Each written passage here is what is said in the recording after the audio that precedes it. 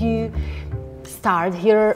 What brought you here? Because this is not the first time you are here in Prague. So I can't remember the first time, but it seems to have become an annual invitation, and I think at least 4 or maybe 5 times I've been here. Okay. Once to do a solo in this very room, play.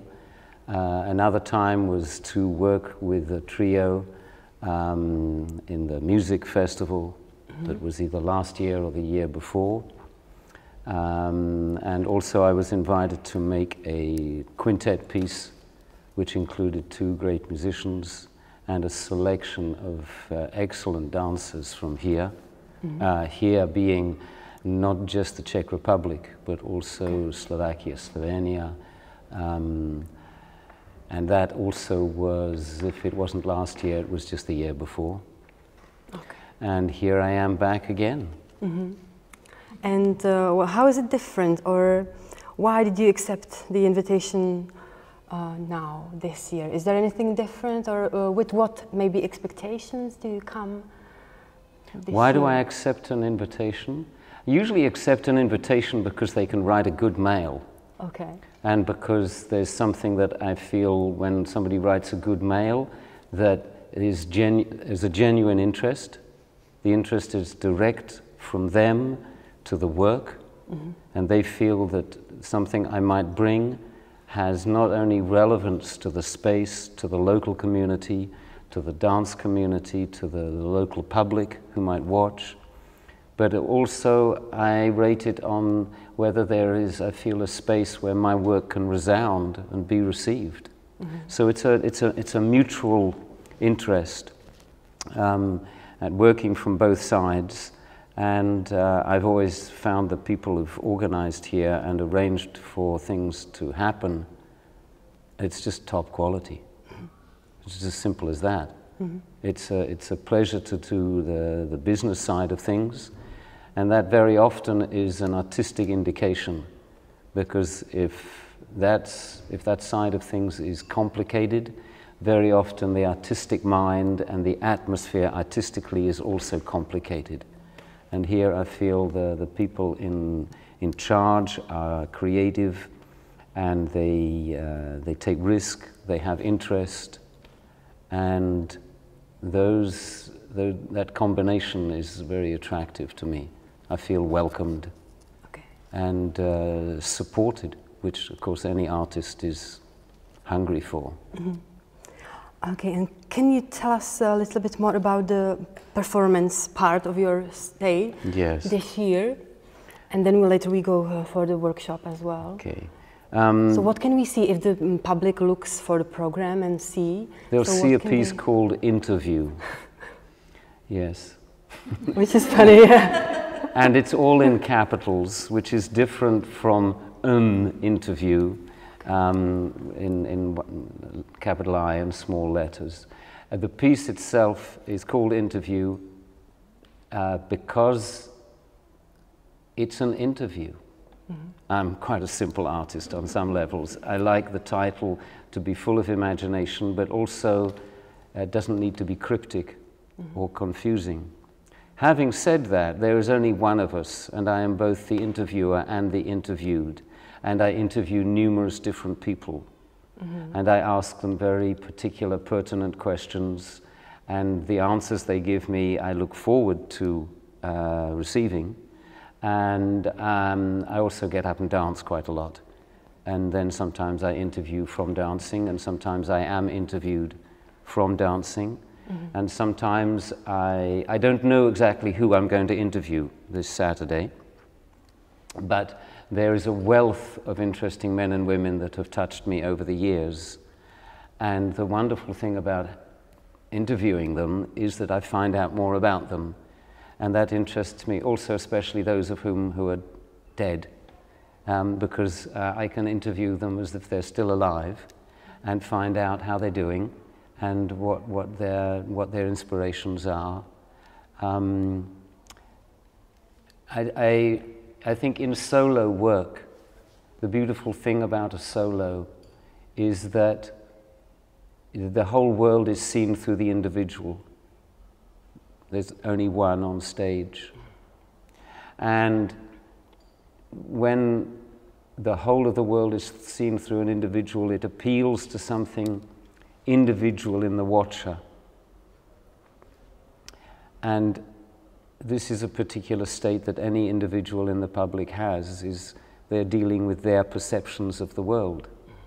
And they know that those perceptions are different than their neighbors, but they're still dealing with their own perceptions. So to see anybody in a solo form touches that particular nerve.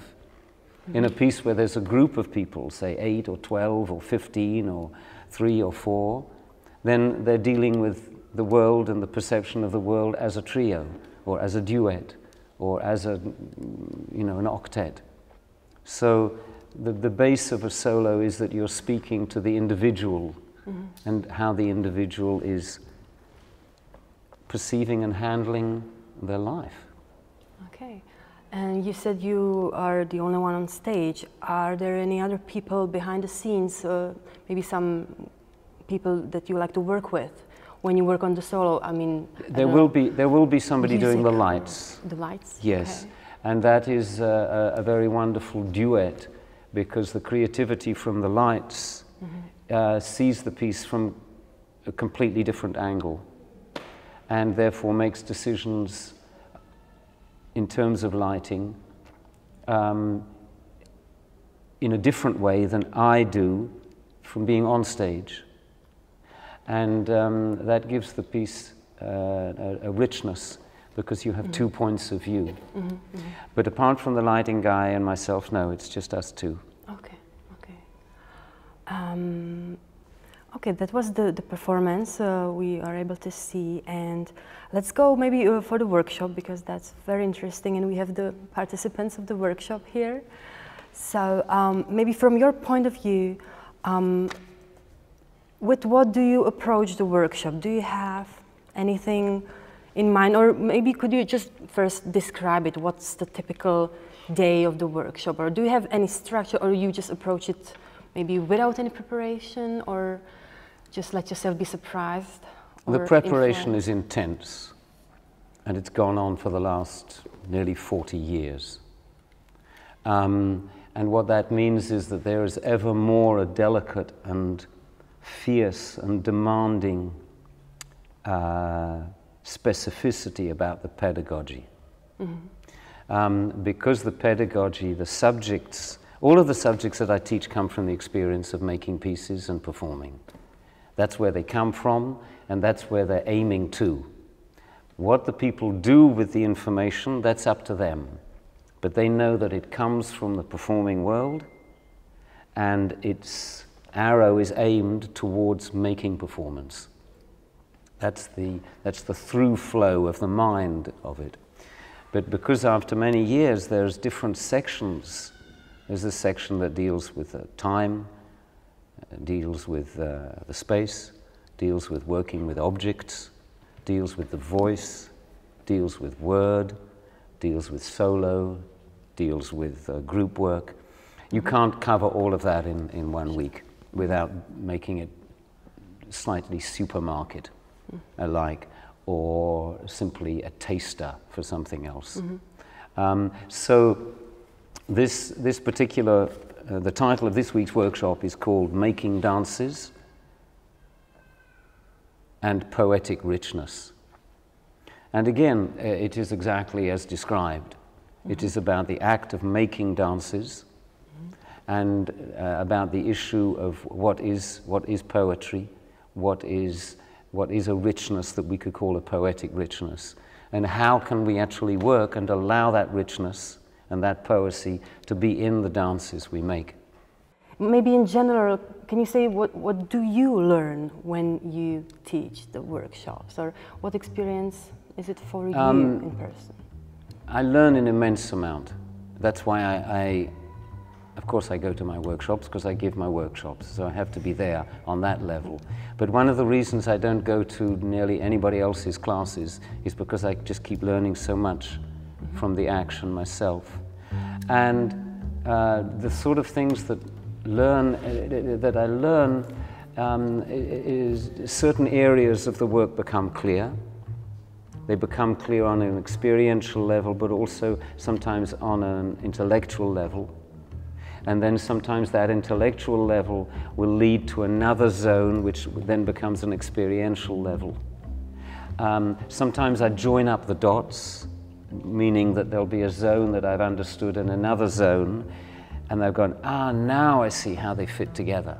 Or there'll be something more of a perspective. I'll have a different perspective on this issue with this issue. And I've already seen it like this, but I've never seen it from that angle. Mm-hmm. And all these different angles they orchestrate the overall experience of the work, and they're always very fresh for me, and they're revelatory in the sense that when that light goes on, it really is the first time, or it has the illusion of being the first time I've really ever realized that. Mm-hmm. This might be because I don't have the best of memories, so maybe it's just that I forgot it. But on the other level, that's part of the art of working, is that you work always, especially as you mature, not with a false naivety, but with an openness to hear it or see it or realize it for the first time. Mm-hmm. And I'm lucky that often happens to me. I will see something that will be a certain configuration of people or a certain way something is happening, and then I go, now I understand how this bit fits into that bit of the puzzle. Mm-hmm. And I have a feeling that could go on for another few decades. Mm-hmm. Mm-hmm. So could you imagine you would be only creating work and performing, and you would not teach, or is it? Would you miss it, or would you just, or is it the best for you if you do both? I mean, the pedagogical way. I think it's a profession where, like medicine and like a few other professions, where they go together wonderfully, because performing, I love to perform, and there's nothing like being the stage beast that you are and having that severity and frivolity that you can have on stage. And yeah, I wouldn't want that ever to be taken away. Mm-hmm. But there's a certain intimacy which happens when you teach, which is not just about that day, but it's also about the future. You're intimate with the future, because usually you teach people who are, especially for me now, who are younger than me. So you're talking to the future. Mm-hmm. Wow, that's a great feeling. That's like passing the baton. Mm-hmm. And then you go, wow, this thing has got a continuation, and you're in touch, literally, you're in touch with the future. And I don't mean the future like some feared or overjoyed moment, event. I'm talking about a whole lineage of time, mm-hmm. because I'm very touched by my teachers and by the lineages that I come from. And part of the work is just to continue that lineage. And that's a great, great privilege in teaching, because you give credit to and you understand more and more, but in order to be in your lineage, you are demanded to take it further. That's just one of the deals. You've got to take it further, mm-hmm. because if you're not taking it further, you're regressing. You can't stand still in this work. Mm-hmm. And so the chance to have younger minds, hungry and demanding and questioning, that helps pull the whole thing forwards. So that's the beauty of teaching. But I'm not planning to stop performing. Sure. Ever. Yeah. Yeah, that's. Well, it's quite. Because there's something that happens in performance, although I allow this to happen also in class, where you can go to a higher level of sense. You can go to another level, and that's accepted. Mm-hmm. Or you can at least demand that it's accepted.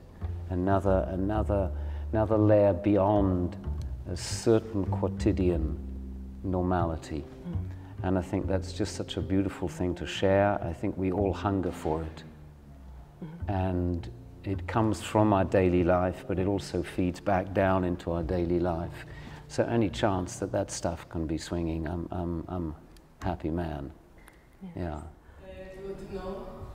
And then my question for Julyen, I have a question because when you become a teacher, you know, like a name and that's like, how do you deal with dogma? How do you keep yourself open? You know, how, because even people put labels to people like gurus or like, you know, how do you work with this so that you keep yourself flexible and not to be influenced? I don't know, or how you feel about that kind of thing. Well, I usually go home and walk the dogs, and these last 20 years I've been looking after my boys, and I keep sure that the house is, you know, not falling down and things like that. I don't usually go to those cocktail parties. I'm not very social like that. I'm very shy. And also, it's so rich to meet people in performance, and it's so very rich to meet them in the context of teaching, that those other areas, I just find myself somewhere else. I don't find them a problem because I'm not there. If at any moment on some level I've sensed those sorts of things, two things. One, I ask people to just be sincere. So I will ask them, if somebody says, oh, you know, oh, your work is like a guru or something like that, I'll say, no, what do you mean by guru? I want to know. You want to say something like that? I want to know, what do you mean by that? And very often it comes down very quickly to something that somebody really wants to share. But the opening door of it has gone into this other level which is really not so important or interesting, and it doesn't do justice to me, and it doesn't, more importantly, it doesn't do justice to the people who are saying it. So I just try to ask the very obvious question, you know, yes, could you say more about that? And it just brings it down to something usually very, very concrete and heartfelt that people in the end want to say.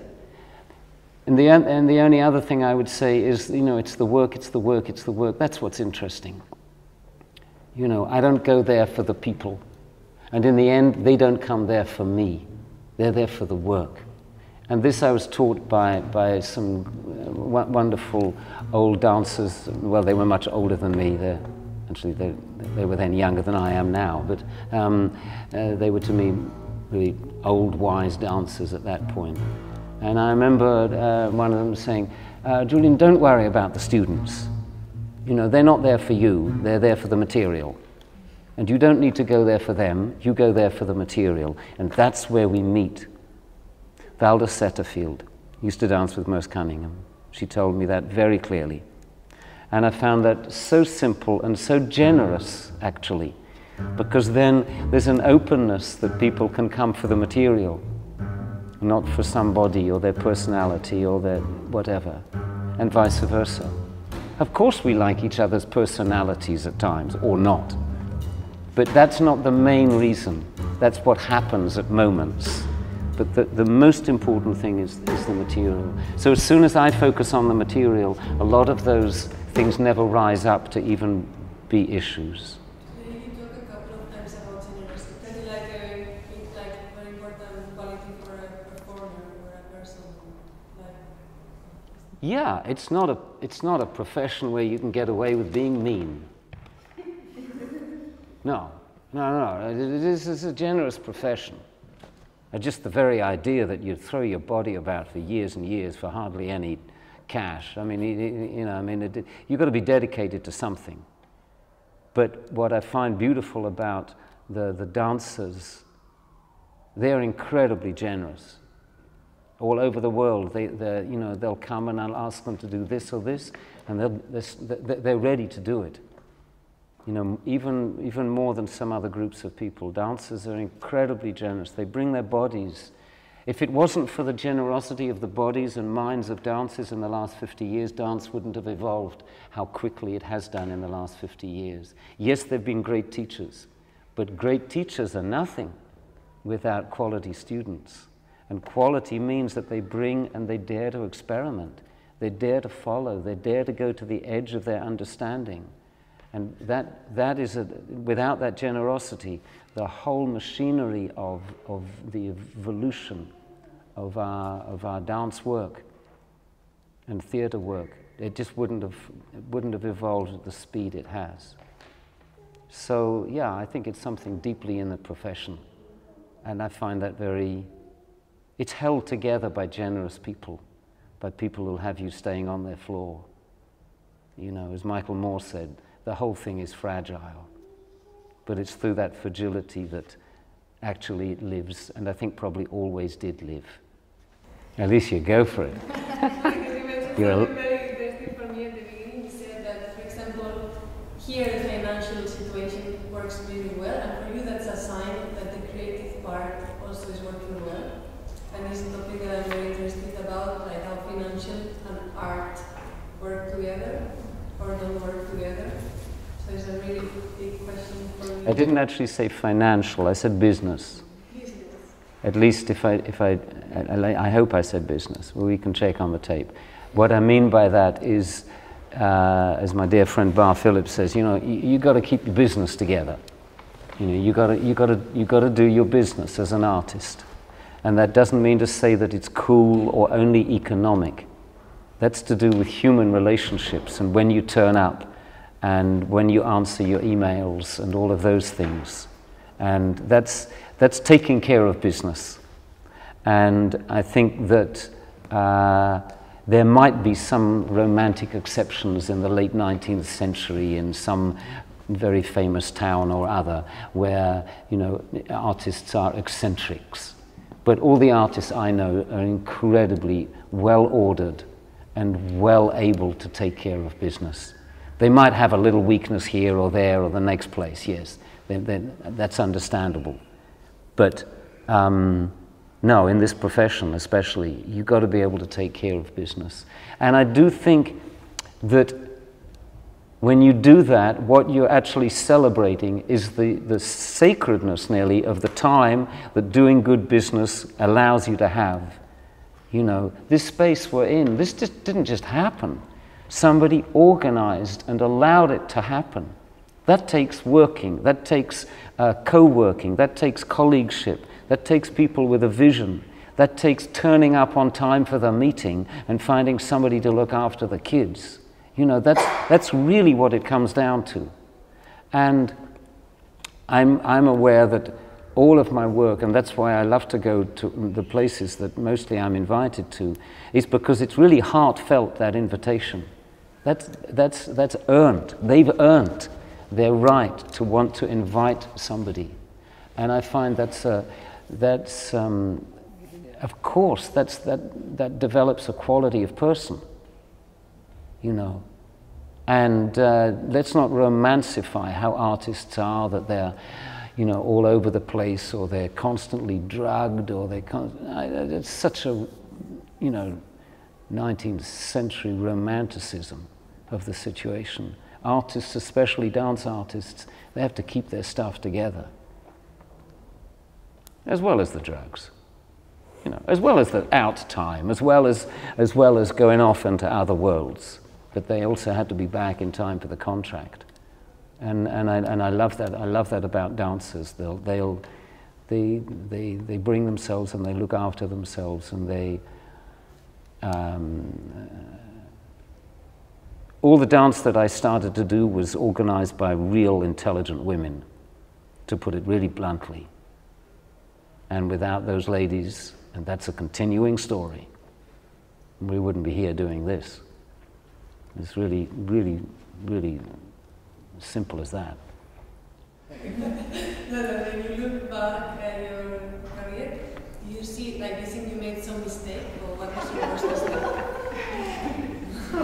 That's that Iberic Peninsula coming out. I love it. Talking to you. What was my worst mistake? Gosh, what was my worst mistake? Well, there was that party in about 1987, which was, yeah, I really shouldn't have stayed so long, or I should have stayed much longer. I think it's not. I would have left home earlier. And yet, had I done that, I wouldn't have studied English literature for 3 solid years. And so I would have been lost without that poetry and literature. Or a big bit of me wouldn't have been able to have the material to throb around. But I was ready to get going straight away. Put it like this: when I started, I didn't lose a second of time. You know, what is strange about those so-called mistakes is that they do become less mistakes in the sense that you are demanded to actually use their energy. And at that moment of using their energy, it's alchemy. You change them from being a mistake, you change them from being bad vibes into good vibes. So it feels difficult to look back and say that was a mistake. Not simply because you protect yourself, but literally because you've changed the past history, or you've changed the influence of that past history as it's living now. You know. But in order to do that, yes, you probably have to go, oh yeah, I made a mistake there, or I could have got out earlier, or I should have left sooner, or I shouldn't have been so shy at that moment. I wanted to ask you, because during the workshop you used a few times word pragmatic. Yes. And it's pretty funny because in context of art, or doing art, dancing, theater, whatever, it's not very usual to hear this word actually, but I feel it's an important word. So I just wanted to ask you if you can say something about it, because that's what I mean. Public might think that art is something which is flying somewhere in the air and it's crazy, and artists are, you know, I don't know, those crazy from 19th century and stuff. You know, so if you can say something about it. Okay, what we do on stage is not the same as what the people receive. That's the deal. And in order maybe for them to receive the Empyrean heights, or the, you know, the Faustian depths, or to go way off on a universe, higher or lower, that can only be received by them if we deal with the vegetables. You know, we've got to deal with real solid, actual things. If we get that right, then what can come over is this beautiful privilege that the audience has to go beyond those things. But I don't think it's for the people on stage to just wallow in the idea of going beyond, because they're never going to get beyond unless they're actually dealing with those practical things. I love these old blues songs that says, "Make it real, babe, one more time. Make it real, make it real." But us in the audience, we're as high as kites. We're being taken to these wonderful different levels. But the guys on stage are counting if it's 8 bars or 9, you know. And that's the beautiful deal about playing the music. You know, they're counting. Okay, maybe they count in this way or that way, but they're taking care of the pragmatic, you know. And if you're dealing with the stage and with space, you deal with every meter. You deal with one of the great dancers, Fred Astaire. You know, he divided up the stage into something like 100 by 100 tiny little squares and numbered them so he could turn and put the foot just on 58B. That's dealing with. What you see is this wonderful light and airy, that's practiced down to the millimeter, you know.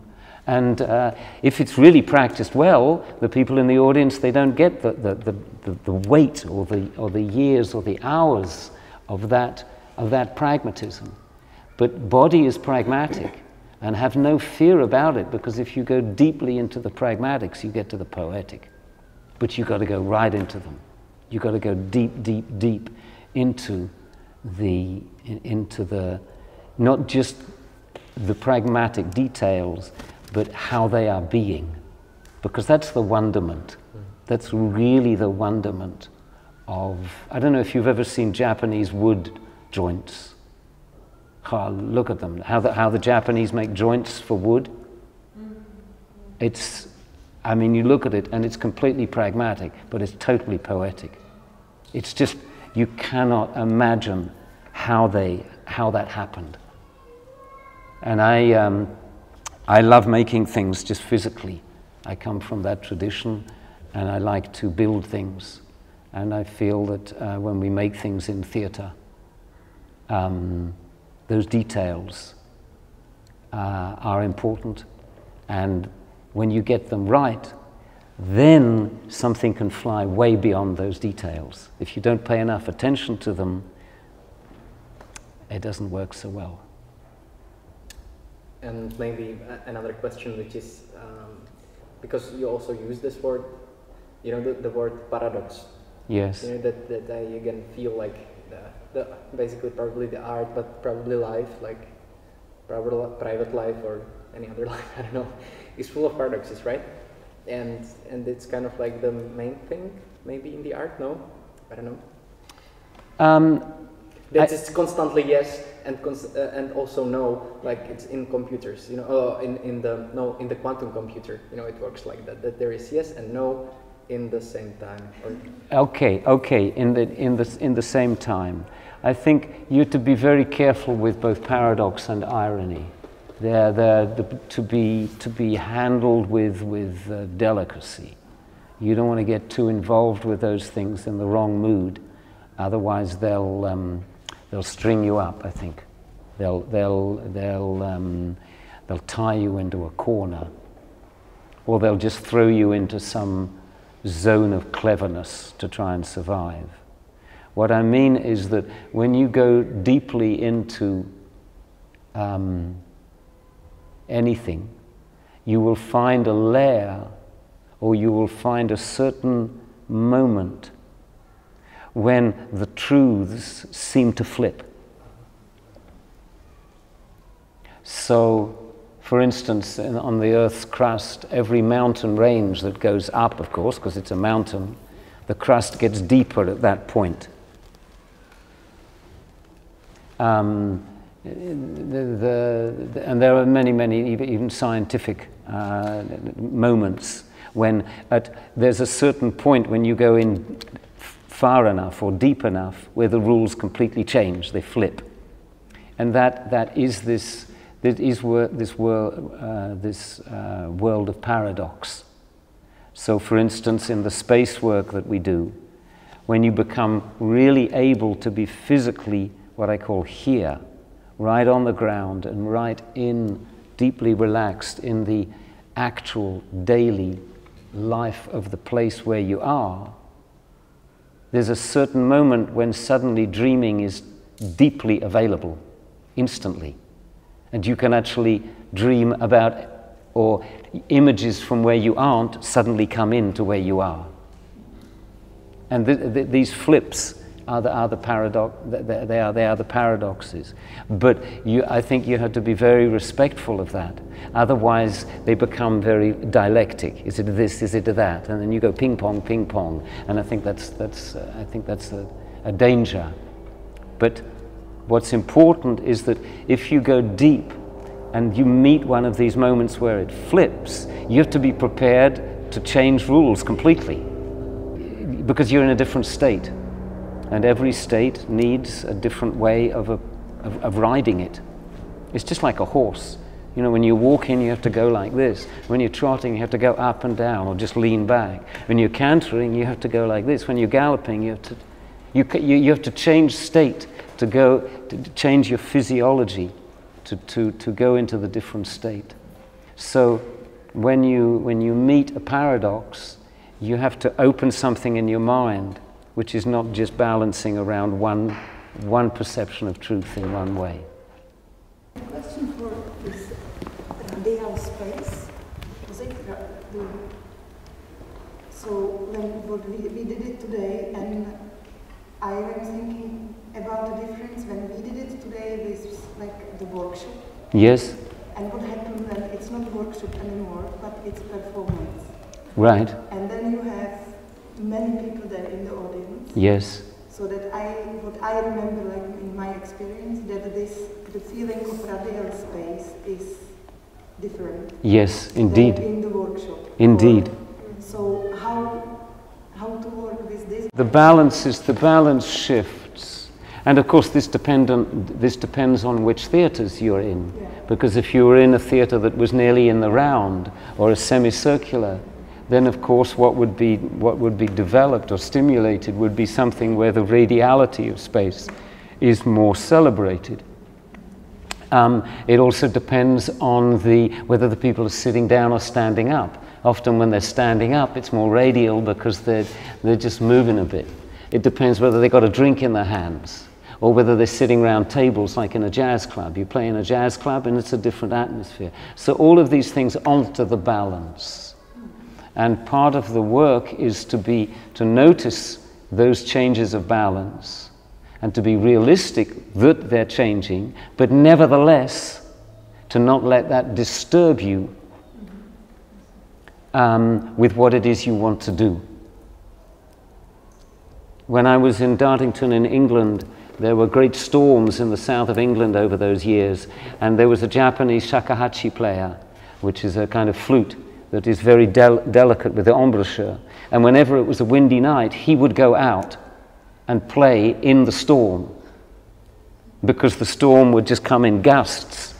But he wanted to have that challenge to play and to get through absolutely what his intention with his embouchure and his way of playing, in spite of the different balance of air that was going on in a storm compared to a quiet musical inside situation. So yeah, the balance changes, and then that challenge is how deeply you are familiar with what it is you want to do. So it's a great challenge, and it's one to prepare for, but it's a live beast each time. Yeah.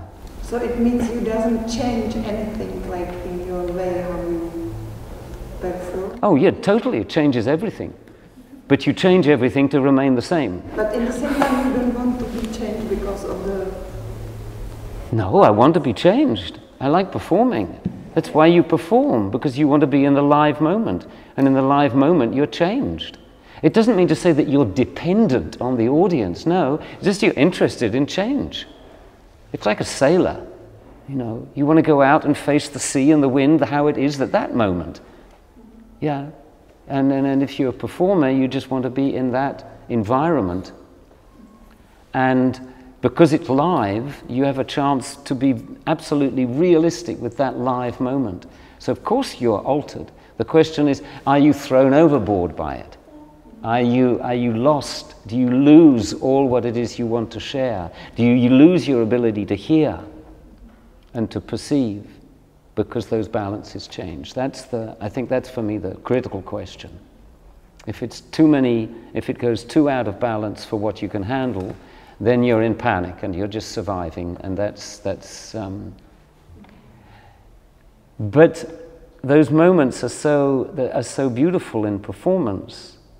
I did a show in Buenos Aires in a huge theater there that they've just recently closed, and this was at the beginning of when people had mobile phones, and in one half of the audience somebody had a mobile phone, and the other half of the audience somebody had a young kid. And at one point the mobile phone went off, and another point the kid went off. It was a revolution between the two sides of the theater, you know. And it was so much fun because there was just this energy in the place. They were about, you know, they were, yeah, but you can't, but you can't. It was great, you know. And so I loved that energy. I just whipped them up. I tried to get it to be, you know, a quick civil war before 10 o'clock at night. You know, it was great. It was because there is just energy there. So it's always a case of, if you can handle it, it can also be something which is like a light. It can shine more light on what you want to say, rather than disturbing you from what it is you want to say.